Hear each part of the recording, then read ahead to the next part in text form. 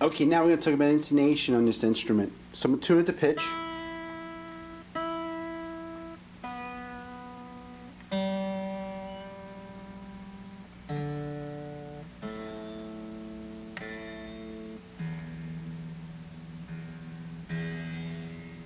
Okay, again, harmonic in the 12th fret.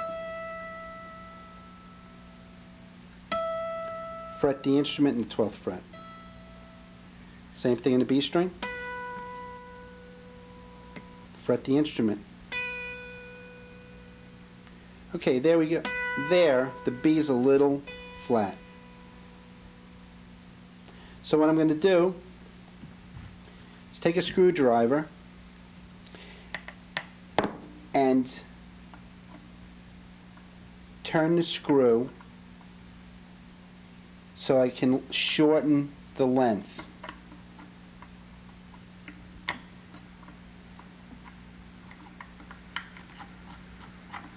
Try it again. Okay. G.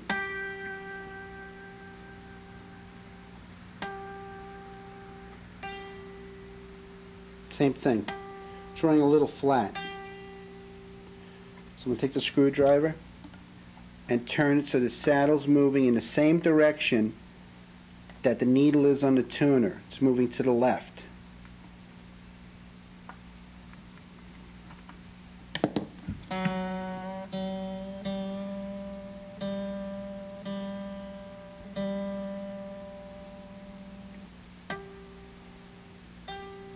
Okay, D.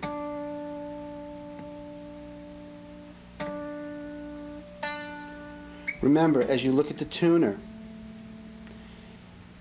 and it's sitting in front of you, the same way it moves, if it's moving the needle, instead of being straight on 12 o'clock, if it moves to the left, you need to move the saddle to the left.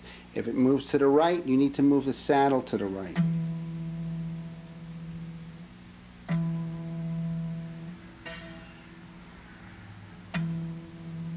This is way out.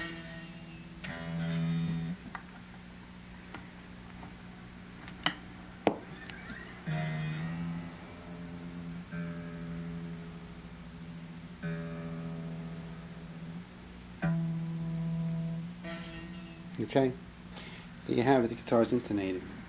Okay, here we have more of a traditional 4-bolt floating tremolo guitar. So the first thing is, you can see this tremolo, instead of like the other one had 2 pivots, this one has the 6 screws. Now you can adjust those 6 screws a lot of different ways to make the tremolo work better, and just what some people do, what some people like. Some people take the middle 4 screws out. Some people raise the middle 4 screws. These are all things that if they work for you, do them. Try them. Can't hurt. Because every guitar is different, and the key is to make the guitar function best for you and function best for which guitar you have, because all guitars are different. They're all a little bit different. So I just wanted to show you that. This also has the individual saddles, the same as the other one, and it also has the core in the back, all the same ideas. Okay, so what I want to point out here is the truss rod adjustment is not here. On some guitars, it is on the completely other side of the neck. The truss rod adjustment is here, down at the other end of the neck. Now, to get to that, this is a little bit harder. You have to take the neck off. And because you have to take the neck off, you can't keep string tension. So it's kind of like you have to take it off, turn it with the direction you wanted it to tighten or loosen it, put it back together, tune the pitch, and see if you get where it is. Sometimes you have to do it a couple of times. But this is something, the more you do it, the better feel you're going to get for how to do it. So I'm just going to take it apart right now and show you what that looks like. The first thing I'm going to do is flip it over. With the screw gun, take the 4 bolts out of the back plate.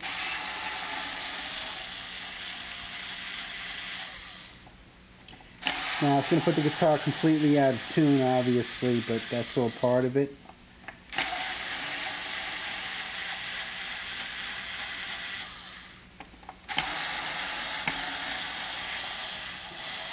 I didn't even loosen the strings. You can do that if you want.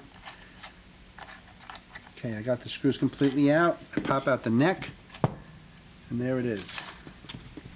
Okay, you can learn a lot about your guitar taking the neck off, sounds the day it was made, who inspected it, and all sorts of things. But the important thing is this right here. That's your truss rod adjustment. If you loosen it, you can do the same thing we did with the other one, and I'll do it for you quick. Take it completely off. This would be the guitar, the neck having the biggest bow you can possibly have in it. There it is. I'm going to put it back and I'm going to tighten it up. And for this you use a screwdriver. You could use a Phillips or a regular screwdriver. I tighten it up and I feel it when it starts to do something. Right there it got snug. The more I tighten it, the more it will straighten the neck, take relief out of the neck. Now, like I said, on this kind of thing, you have to do it, try it, put it back together, tune it to pitch, and see where the relief is. You might have to take it off again, maybe again, until you get it where the neck is straight and you like it. Okay, here I have the neck off the guitar. You're looking in the pocket where the neck sits. And as we talked about before, this guitar doesn't have the adjustment, so if you need to change the neck angle and pitch it back, you have to put a shim in it. So what I'm going to do quickly here, I'm going to show you. I'm just going to take this card and I'm going to cut a piece off it. I'm going to make a shim. You would lay the shim right here to pitch the neck back. The higher the shim, the more it's going to pitch. I've seen guitars where people have had nickels in them. I've seen with one piece of paper like this will make a difference. It all depends on the angle of the pocket to the neck. Everyone's a little bit different. As much as they try to make them the same, they're a little bit different. Doesn't mean it's good or bad, just different. Some people like different neck angles also, so you might put more. So try it with a piece of paper, try it with something thicker, try it with, you know, whatever works is what you have to use. Doesn't matter what it is. It could be paper, cardboard, plastic. Doesn't matter. As long as it does what it's supposed to do. This is, you know, you can't hurt anything doing this. So try it.